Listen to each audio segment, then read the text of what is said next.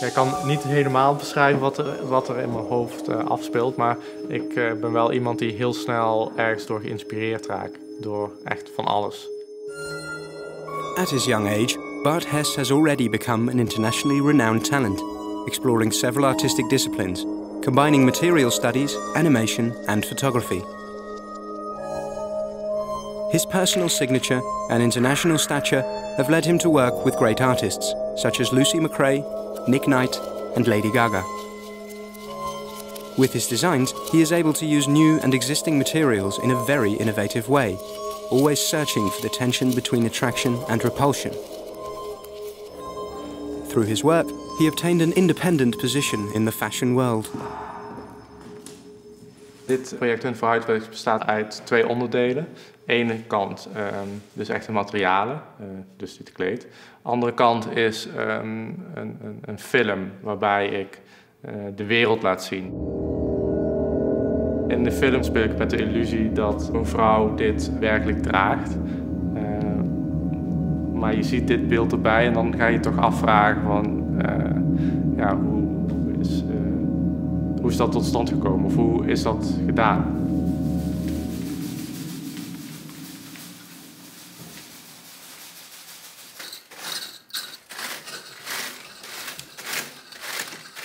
Wat ik zelf mooi vind is het gevoel dat het eigenlijk gewoon een licht stuk bont is, zacht.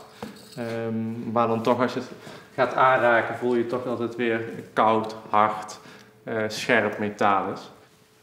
En het mooie ervan vind ik ook dat het dus ook nog semi-transparant is. En dat je dus speelt met het idee dat het bont uit je eigen lichaam zou kunnen groeien.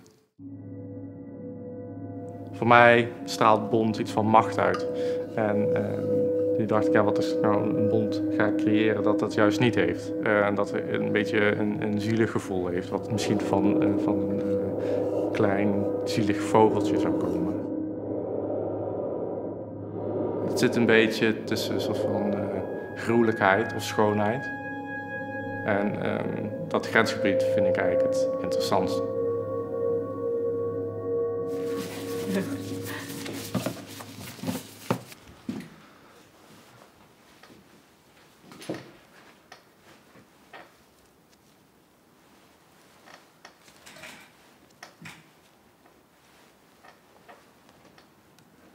Ik ben nog iets aan de voorkant.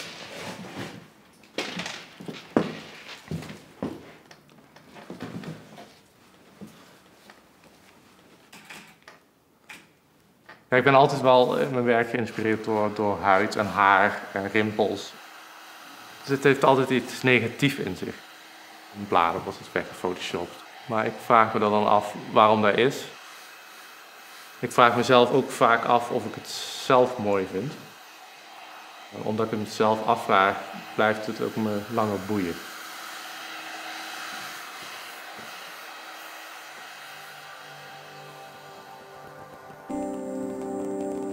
In die beginfase is het nog helemaal niks.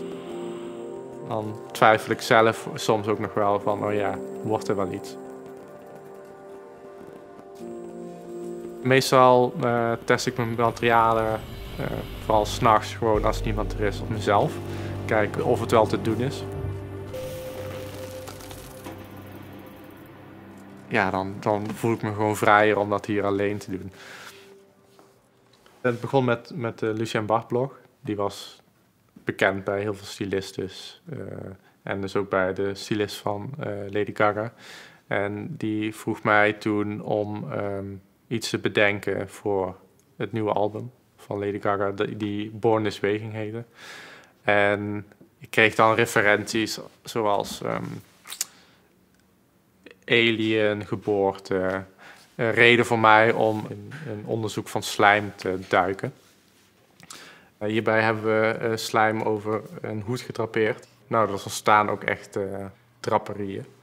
En die ook maar een fractie van een seconde blijven bestaan. Maar je voelt wel hier echt, vind ik zelf heel erg, de spanning van het materiaal. Nou, op zich is die kant wel mooi gelukt.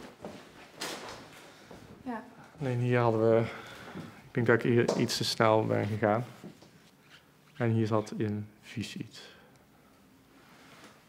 Nu was ik met dit oor bezig en jij voor mij met de achterkant. Ja. En dus misschien kunnen we dan ook met z'n ja.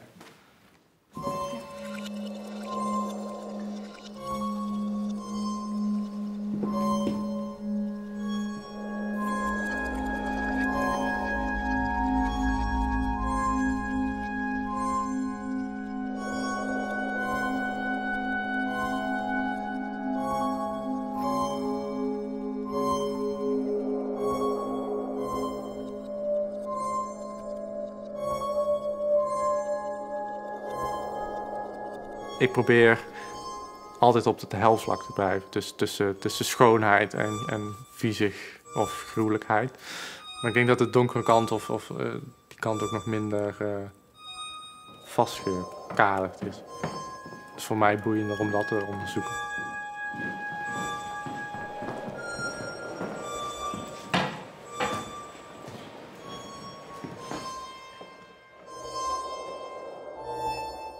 Ik kan best wel een beetje zo'n Piet Lut zijn in ontwerpen. Dus dat het precies moet hoe ik het wil.